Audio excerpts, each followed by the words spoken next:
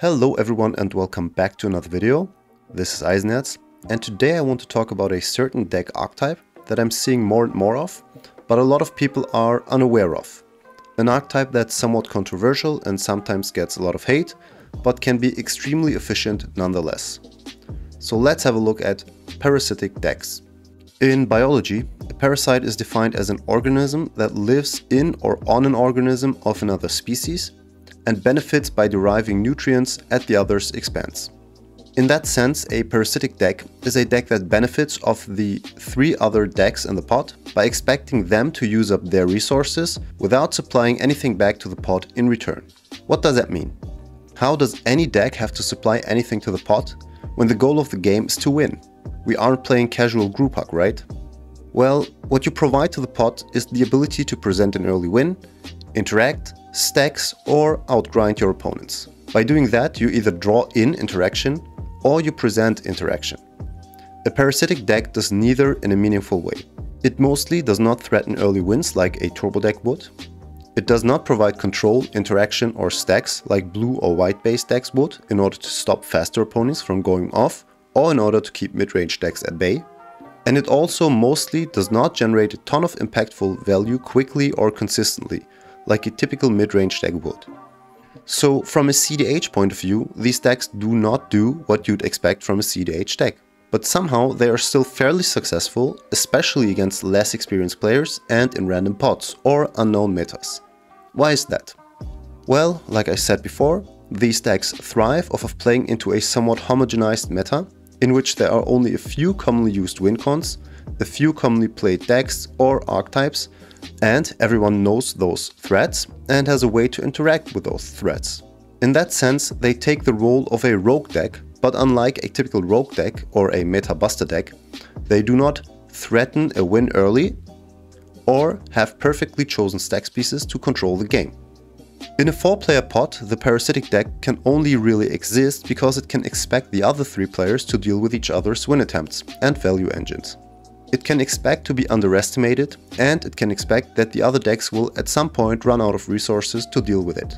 So which specific decks could be considered parasitic?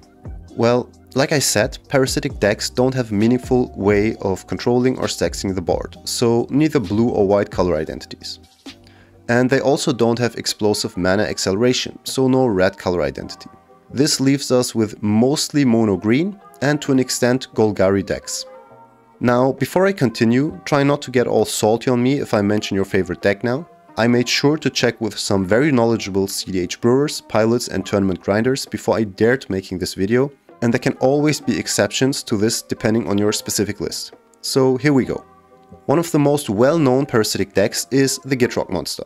It's a combo deck that used to be played incredibly widely. It can go off from nowhere and is hard to interact with once the combo is in place.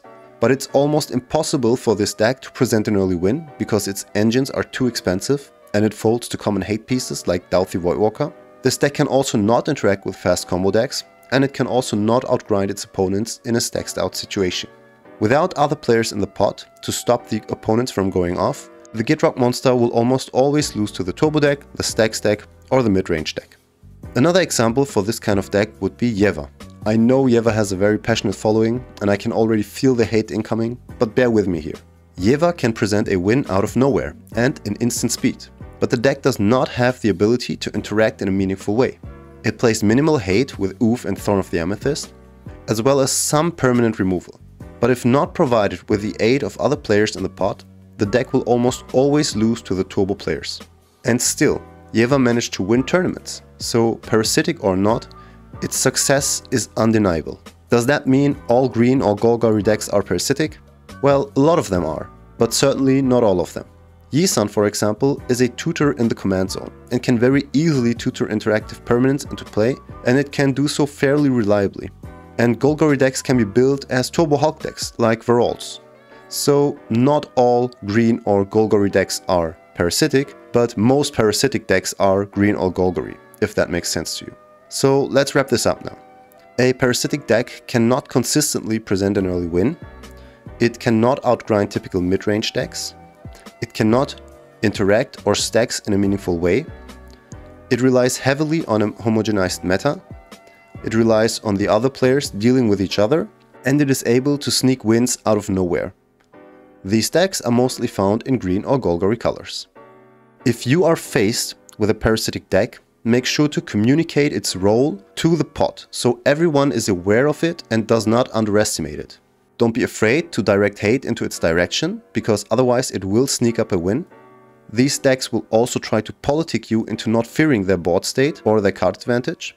They will try to come off as non-threatening, and they will try to direct interaction and hate towards the other players. So always be aware of that.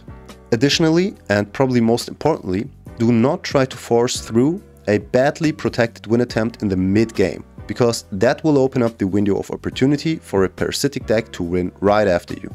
Keep up interaction, keep up removal, and only combo off once you are sure that you can pull through. And that's it. I hope you enjoyed this video. If so, please remember to like, share, subscribe and comment. With your support, we can definitely crack the 2K subscriber mark this year. Special thanks to my patrons and our Discord community. If you too want to play games with us, hop over to my Discord server, and if you want to support my channel even more, you can find a link to my Patreon page down below.